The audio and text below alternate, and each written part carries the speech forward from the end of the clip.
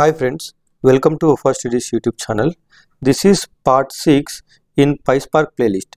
In this video, let's try to understand how we can write a data frame into JSON file using PySpark. Please watch my previous videos so that you will get more out of it. So in our previous videos of the PySpark playlist, we have covered step by step like what is PySpark, how to read and write data from CSV file to CSV file. Similarly, in the last video we discussed how we can read a JSON file. Now in this video, let's assume we got a data into a data frame either by reading some file or maybe some hard-coded data. So now this data I want to store it into a JSON file. Is that possible? If yes, then how to do that using a PySpark? That's what we are going to discuss in this video. Not only that, when you are writing data into a JSON file, there are some saving modes available while you write the data. That means like whether you want to append the data or you want to overwrite the data or you want to error out if the data is already there. So there are a couple of modes available. We are going to discuss that as well. So let's try to understand how to write the data into a JSON file. So it is not CSV here, it is a JSON. Sorry, I need to change this heading here. So there is something called data frame writer object. If you have seen my video where I have explained how to write the data into CSV file, it is almost similar to that. So the same data frame writer object contains a method to write data into JSON file. Okay, so not CSV, JSON file. So there is something called JSON function. Using this function, you can write the data into a JSON file from data frame. Let me practically show you this.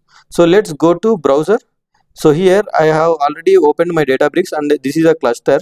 So let me do one thing. Let me go to workspace and users and let me navigate to my user account, and here let's try to create a new notebook and let me try to name this notebook as like write df.json. So we are trying to write the data into JSON. So I given the name of that notebook also in a similar fashion. So let's wait for the notebook to open here. So this is my notebook. Let me close this window here, and here so this notebook default language is Python and it is connected with my cluster. So now here let's try to create one data frame first. So let's try to write a code to create a data frame here. So data equals to, so in my second video I think I explained you how to create a data frame with some hard-coded data. So I am going to apply the same strategy here. I am creating a list of variable type called like data. Data is the name of the variable, and in this variable I am storing a list which contains tuples. So in the first tuple I have 1 comma maybe Mahir, okay, and then as a second item again I am having a tuple, and in this one I am using 2 comma Wafa, right? This is a variable of data which is a list of tuples. Now let's create another variable called schema, and here let's try to have a list of values like id comma name. So that means I am going to create a data frame with id column, name column, and in the id column 1 and 2 are the values, and in the name column Mahir and Wafa are the values. So let's do that. So Spark dot on a Spark session object, we have something called create data frame function. To this function, if I click this control space, I will see a intelligence, and here for the data parameter I can supply my data variable comma, then there is another parameter called schema. So for this schema parameter I can supply my schema variable. So this code is going to create a data frame, and that data frame let's try to save it into like df.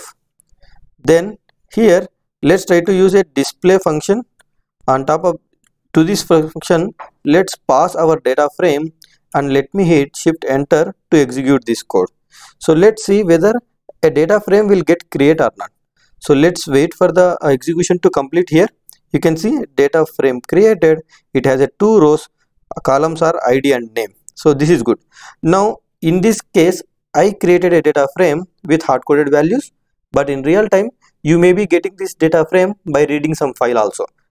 Now this data frame data I want to store it as a JSON. Like how to do that? As a JSON file I have to store it. So for that, so df is my data frame, right? So on top of this df data frame object, when I say control space after dot, I will be seeing there is something called write instance. So this is going to give you data frame writer object. Let me practically show you that. So here let's try to use a help function on top of this write instance, and let me execute shift enter. this help function will help you to get a documentation of everything in the Python. So now if you see here, if you read this documentation, this write is nothing but like a object of data frame writer class. And also if I scroll down, inside that class we have a CSV function that helps to save the content into CSV file. We have seen this in our last video. And also if I scroll down, there is something called JSON function too. So that JSON function will actually help you to write data into JSON. So let me scroll down and show you that. So here you can see this JSON function helps to write content into a JSON format. So with this in our mind, and also if you see for this JSON function, what parameters we can supply, everything is listed here. Not only that, if you scroll down, what type of data we can supply into each and every parameter, everything is available. And if you focus on this mode parameter of the JSON function, we can supply values like append, overwrite, ignore and error. So these values will append the data or overwrite the data or ignore the data. That means if the file is already there, if the JSON file is already there, then it won't write any data and it will simply ignore without any error. If you use error, that means if the data is already there or file is already there, then it is going to error out saying file already exists. So this is a default value. If you don't supply anything into the mode parameter of a JSON function, then error will be the default value. So you will see that error. Let me practically show you all this. So let me copy this for now into one notepad. So from here to here, why? Because I will be using this modes into my JSON function now. So now here, let me remove this code. So on top of data frame, there is a write instance that will give data frame writer object. Then on top of that, there is a JSON function. See here, in the JSON function, first I have to supply the path where I want to store it. So let's try to store this data into our Databricks file system only. So in real time, you can store the data into some data like storage gen 2 or some other storages. For that, you need to mount the storages or you need to get access. All the things I covered in the Synapse playlist and also I covered in the Databricks playlist. You can refer there. So for now, I will be storing data into data frame file system only. So here, let me go to data frame file system, and here maybe under this file store, here I want to create a file called folder called JSON data, and inside that I want to get my data. So maybe implies like that. So let me do that. So what I will be doing, so let me go back to data once again and then dfs, and let me copy this storage. So under file store, let me copy this path for now, file store path, copy. Then what I want is, I want like under file store JSON data, under JSON data EMPs, under EMPs folder I want to have my data. So what if I use like this now, emps.json, and let's see what will happen. So you will be thinking it will create a JSON file with this name and store the data there, right? But PySpark will not do that. PySpark will actually create a folder with this name and store your data as a part files. I explained this in the I think last video, where how to write the data into CSV. The same thing happens with the JSON file also. So if I execute shift enter here, and let's see what will happen. Command is executing.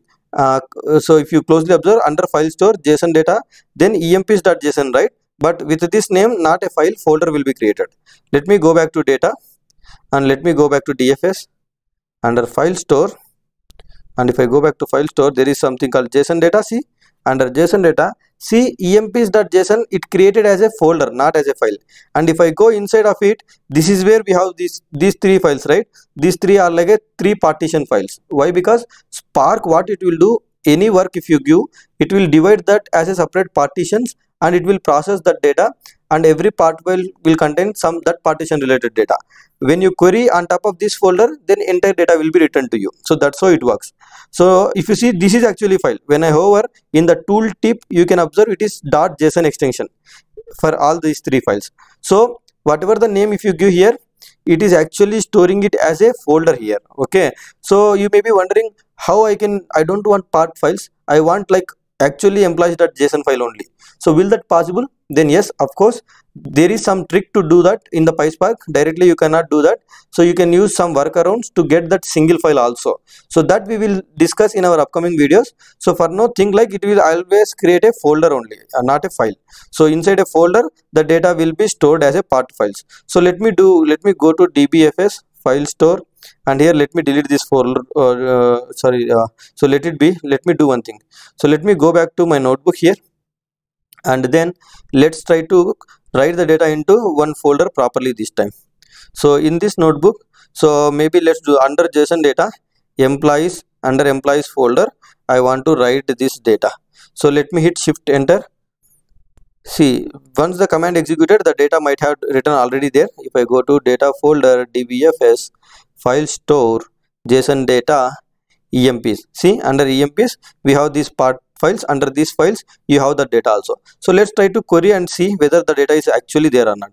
To do that, in our last video we have discussed, right? Spark dot read dot, there is something called JSON. To this JSON you can supply path of your file. So let me supply this path. So under this folder, all the JSON files it will read and give you the data back. So let's try to use this under display function. So because this code is going to create a data frame, right? So that means this entire data frame I am supplying into a display function. So now let me hit shift enter button and see whether our data saved properly or not. See, that means employees folder where we have the JSON files as part files has my data correctly only. So this is the data, same data I written there, right? So now let's do one thing. So let's try to write the data once again here. What will happen? So if I try to write the data once again, if I execute this cell once again, it says already data exists, so it gives this error. So that means, as I said, mode error is actually working here. So there is something called mode parameter. So if I use for this mode parameter, if I supply value as error, then it is going to behave the same. So if I hit shift enter, again it is going to give the same error, right? Why? Because data is already there, it will combine. So if instead of error, if I use mode as ignore, and if I execute shift enter, then it is going to simply ignore. That means data is not written once again. Already data is there. With the same data, it simply ignores this write operation. That means if I execute this cell, we will still see the same data. So let me execute this here, shift enter. See, still we see only 2 rows only. But what if I use append here? That means inside this path I already have a 2 rows. Now if I try to write once again with append mode, it will add these 2 rows as well. So totally 4 rows will come here. So let me execute this, shift enter. Cell is executing here, execution completed. Now if I try to execute this, I should be seeing the 4 rows here. See, I got all the 4 rows here, right? You are getting, right? So now instead of this, what if I use overwrite? Okay, overwrite. Let me go back to notepad and confirm overwrite. So that is what we have to use. So now if I use this, right now this path contains 4 rows, right? And now this data frame contains 2 rows. That 2 rows I am trying to write here once again. So it will overwrite. That means at the end it will only contain these 2 rows whatever I am writing now. So let me hit shift enter. This execution completed. Now if I execute this, I should be having only 2 rows. Why? Because all the 4 rows deleted and these 2 rows came. That is called overwrite, overwriting the existing content. Okay, so that's how you can write the data into JSON file using a JSON function. And we have discussed about all these modes as well. I hope you got an idea how to write the data into JSON files using JSON function in the PySpark. Thank you for watching this video. Please subscribe to my channel and press the bell icon to get the notifications whenever I add videos. Thank you so much.